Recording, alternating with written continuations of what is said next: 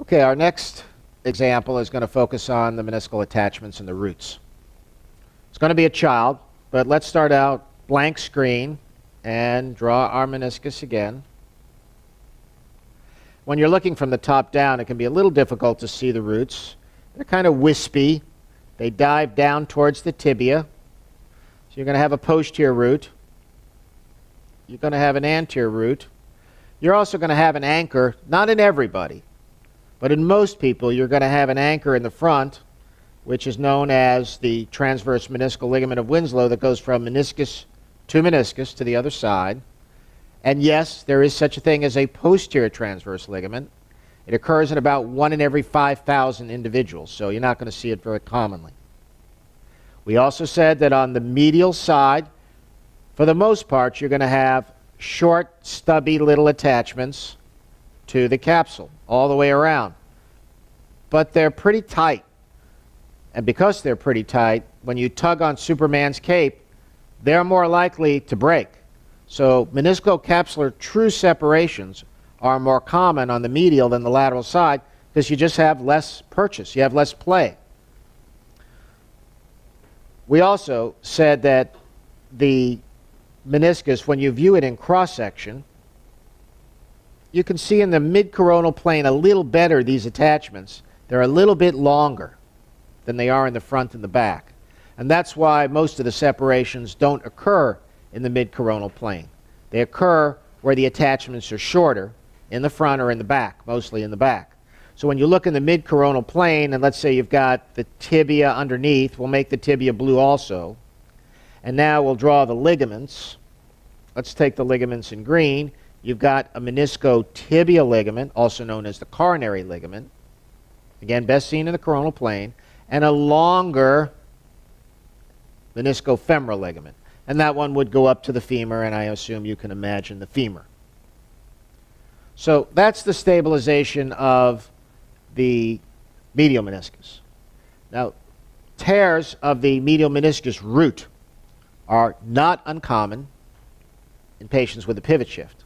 That tear can hit part of the root, just like any other ligament. It can go all the way through the root. It can also go all the way through the depth of the root into the screen, or all the way from anterior to posterior.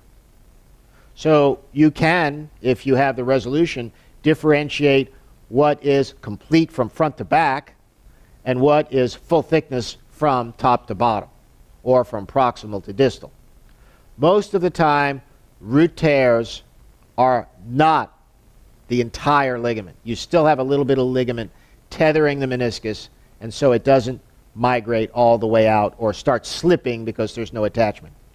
An equivalent to a root ligament injury, as we previously discussed, would be as if you cleaved off a whole segment of meniscus, and now this portion of the meniscus migrates one way, and this part stays over with the root. Let's go over to the lateral meniscus. The lateral meniscus is actually a little more C-shaped. I should have made the medial meniscus a little more kind of banana-shaped, but I didn't. You'll have to forgive me. The lateral meniscus is more C-shaped. And the attachment story with regard to the root ligaments is the same. So I'm not going to redraw them for you.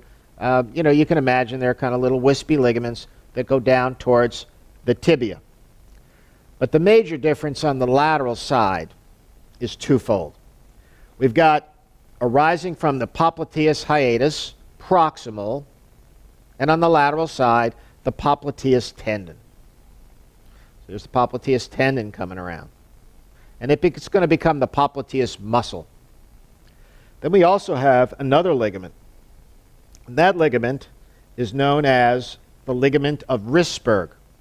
The ligament of Risberg will come off the posterior superior margin of the meniscus, and then if we were looking coronally, we're not right now, here we're axially with the letter A, but if we were to look coronal, what would the Risberg ligament do? It would do something like this. It would come off the tip of the lateral meniscus right here. So it would have an oblique course from the lateral meniscus superomedially. Now, that's a little hard to appreciate in the axial projection, but what you can appreciate is that the ligament of Rissberg is going to have an interface between it and the meniscus, which I've drawn in green. And if you look at that interface in cross-section, let's do that. Let's make our meniscus blue again for consistency. And let's assume we have a sagittal slice right here. What might we see at the interface of the Rissberg ligament? Well, we'd see the interface in green. And then we'd have a little black structure, which you might confuse as a piece of meniscus. Well, it's not. It's the ligament. So I'm going to color it yellow because I like yellow. But it's not really yellow on the image. On the image, it's going to be black because it's a ligament. And that appearance, that angle, that interface is going to persist for about 2 slices. And then it goes away. Unless this area, which is weak, propagates a tear, which I'll make the tear in orange. So if a tear comes off here, now you've got something related to the interface of the ligament of Rissberg, and we refer to these as the series of Rissberg rips. But that's a story for another day.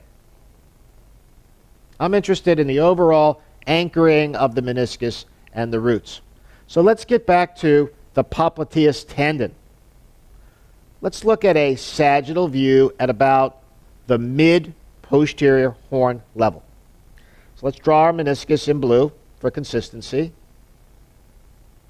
And behind it, we have the popliteus tendon, which then courses down.